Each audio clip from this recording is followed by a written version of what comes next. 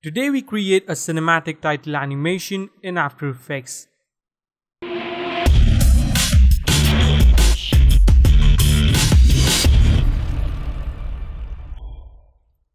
Hey guys, what's up? This is Nikhil from dopemotions.com and welcome to this brand new After Effects tutorial. In today's video, we will learn how to create a really cool cinematic title animation in After Effects from scratch. So without any further ado, let's get straight into the tutorial and get started. Alright, so here we are in After Effects, so let's get in and get started pretty quick. So here I have my background, which I'll provide the link in the description below so you can go and download this footage for free. So let's pretty quickly start by creating a new composition and let's rename this to main comp 1920 into 1080, 30 frames and 10 seconds and hit OK. Let's go ahead and create a new composition for the text. So let's rename this to text and 1920 to 1080, 30 frames and 10 seconds and hit OK. So now you can right off the bat go ahead and type in anything that you want. I'm just going to go with a text like extreme. Let's align this in the center pretty quick. Then I'm going to go in the text property and in the animate I'm going to add a tracking. Then we can basically go ahead and animate the tracking of the text just like that. The horizontal spacing basically of the text. So let's place it somewhere around there. Let's go to 2 seconds. Create a keyframe on the tracking amount. Go back in time at the very beginning and bring this up just like that to somewhere around there. Then what I can do is make the text 3D, add a new camera, 35mm should work good and hit OK. Let's create a new null object for the camera control. So this is going to be the camera control. So let's rename this to cam C for cam control. Let's create a new null object and this is going to be the secondary camera animation. So let's name this SEC for secondary camera animation. Make both the null layers 3D. And then what I'm going to do is parent the camera to the camera control and then parent the camera control layer or null layer to the secondary control just like that. And then what we can do is go in the camera control, hit P for the position and animate the position of the text. So what I'm going to do is, let's say I'll go to 2 seconds and create a keyframe on the position property. Go back in time and I'm going to stretch this up or zoom this up all the way till the text is out of the frame just like that. And then what we can do is select the text and the camera control, hit U so we can see the keyframes. Select the keyframes and hit F9 to ease those keyframes. Go to graph editor and drag these handles just like that to create a curve like this. And by the way, if your graph editor doesn't look like this, make sure you're working in the edit speed graph and not in the edit value graph. So now we have a really nice and subtle looking animation as you can see. So let's go ahead and add a secondary camera animation for our text.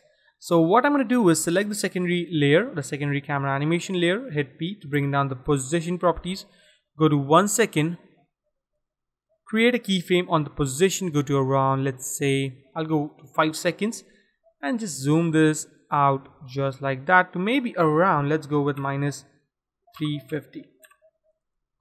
Select the keyframes, hit F9 to ease those keyframes and let's see what we have. So now we have a secondary camera animation which looks really cool. So it's really simple and easy to create and you can obviously turn on motion blur to add some really nice effect to this as you can see. So for now I just turn this off. We can hide the null, we don't need to see it. And then what I can do is to make this text look a bit more cool, I'm going to add a gradient ramp to it. So let's click this up and let's drag this point by holding shift just right over here. Drag this holding shift just right over here and swap the colors so we have a really nice cinematic looking text effect as you can see. But we also need to animate the start and the end property of the ramp. So let's go to 2 seconds, create a keyframe on the start of the ramp and the end of the ramp. Go to at the very beginning, and drag them out just right over here. So let's see what we have. Yep, this is looking actually pretty good. Maybe make this a bit gray, something like that. So let's see how it looks. Yep, that is looking pretty nice. I'm happy with that. And let's add a bit sharpen to the text. So let's add a sharpen to around 5%, which will look good. Yep, that is pretty good. So let's go into the main composition and drag in the text comp into the main composition as well as the background, just like that. So now we have something like this, as you can see. So let's go ahead and add some effects to the text. So what I'm going to do is right click and add a new adjustment layer. Let's rename this to effects and add an effect called CC Light Burst, which is a really cool effect. As you can see right off the bat, looks really cool. So let's go to 1 second and 15 frames, I guess, or maybe let's go to 1 second. Let's create a keyframe on the ray length, and maybe I'll bring this down to 35, I guess. And let's go at the very beginning and create a keyframe as well. So let's click on this diamond icon just like that. Go back to this keyframes and set this to 0. So now we have something like this. As you can see, looks really cool. And let's add a Gaussian blur as well. So let's add a Gaussian blur, repeat edge pixels. Let's go right over here, create a keyframe on the blurriness, go back in time and set this to around, let's go with 12. Yep, that is looking pretty good. And one more effect that I'm going to use is create a new adjustment layer. On a new adjustment layer, let's rename this to lens, and I'm going to use an effect called CC lens. There we go. So around 2 seconds, I'm going to set this to around 500. Create a keyframe, go back in time and set this to around, let's go with 200. So let's see what we have. We have this, you can see, very subtle kind of a lens distortion, which makes our text look really nice and, you know, kind of a natural effect. So yep, that is looking really nice. Let's create a new adjustment layer and add some color correction. So let's rename it to CC_01 and add a photo filter. Set this to, let's say, cool filter 82, looks good. And we can play around with the intensity as well. So I'm going to set this to really minimal, maybe around 15. And also I'm going to add a curves adjustment to it. Not adjustment, the curves color correction to it. Something like that. Go to the blue channel and bring this up a bit, just like that. Go to the red channel and bring this down just like that. So we get a really nice and cinematic look, as you can see. Let's add a little bit of saturation as well. Very minimal, maybe around, let's go with 7. And as you can see, we are getting there. Let's add a vignette. So let's create a new adjustment layer. Let's rename it to Vin. And add a curves and drag it just like that. And as you can see, this effect, even this effect looks really cool. So you can use it this way as well. But I'm going to use this as a vignette. So I'm going to bring this down really dark, just like that. Make sure you are on the ellipse tool and just double click on this. So it's going to create an ellipse like that. Invert this up and add a feather of around 700 pixels, just like that, and bring down and bring this points a bit closer. Now it's just your personal preference. You know, you don't need to follow the exact same step, but to make it look really cool, you can add a really cool vignette just like that, really subtle. And as you can see, looks really cool. Let's create a new adjustment layer, and this is going to be the glow. So you can also add a little bit of subtle glow to it to make it look really cool. So let's add a glow. We will increase the threshold to around 90%. and increase the glow radius to around 50%. And we can play around with the intensity if I want to, so maybe I'll increase this a bit to around somewhere around there. Let's see. You can see before and after. It's really minimal change, but it's gonna take us really far. As you can see, looks really cool. Maybe I set this to 1. 1 looks pretty good. And we can play around obviously with the threshold, so maybe I'll set this to around 80. Create a keyframe, go to around 1 second and 15 frames, and set this to, let's go with 100.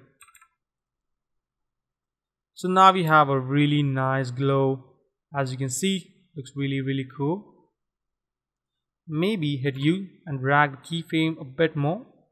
Select the keyframes and hit F9 to ease those keyframes. And let's see what we have so far. Also make sure to turn on the motion blur. So let's pretty quickly RAM preview it. Yep, looks pretty good. I think threshold is a bit too high, so I'll bring this down to around 90%. Let's see what we have.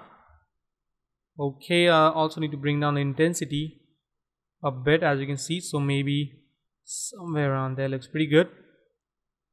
Let's create a keyframe. So let's create a keyframe, go to around somewhere there, and let's make this to 1. So yep, this is looking really cool. You can also go ahead and add some optical flares as well. So let's create a new solid by hitting Ctrl Y. Let's rename this to OP for optical flares, and this is just optional, so you can, you don't need to add the optical flares. You can also use the built-in flares as well. So make sure to keep the solid layer to make comp size and set this to screen and add optical flares. Let's go to options and let's select a built-in flare. Let's go to lights. Maybe, no, I don't think. Maybe I'll go to motion graphics and I'll use this one. Looks pretty good. I'll place it somewhere around there. Let me bring down the brightness a bit down. Just like that. Let's see. Yep, that is actually looking pretty good. Maybe I'll change the position somewhere around that. And you can also basically animate the optical flares obviously. And maybe I'll do one more color correction pretty quick. Add a curve to this and let's bring this down a bit, just like that. So as you can see, this is looking pretty nice. I think the curve is just too much. Yep, this is looking pretty good. Let's animate the optical flares as well pretty quickly. So let's keep it somewhere around there. Create a keyframe on the position X and Y. Go to 5 seconds and bring this down just like this. So now we have something like that. As you can see, you can also add some flicker and stuff like that. Maybe I'll add a flicker 3 and 10, maybe 20. Let's see what we have. I think the speed is just too low. We'll increase this. Yep, that is looking pretty good. So as you can see, it is really simple and easy to create. So let's wrap this tutorial up. And I hope this tutorial was helpful to you guys. And if it was, don't forget to subscribe, comment and like. And I'll see you in my next video. Till then, take care and thank you so much for watching guys. And don't forget to stay raw, stay creative.